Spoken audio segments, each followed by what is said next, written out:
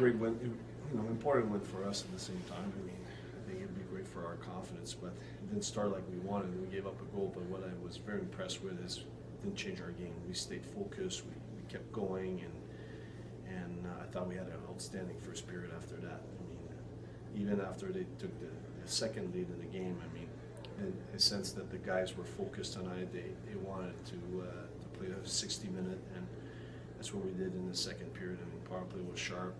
Even if we scored, I think only one. That was a great play. I mean, great play at the end of the power play when we scored. Jerome scored on his back end, and then I think Jimmy scored on that nice play by Dutchie. You had taken leads in previous games.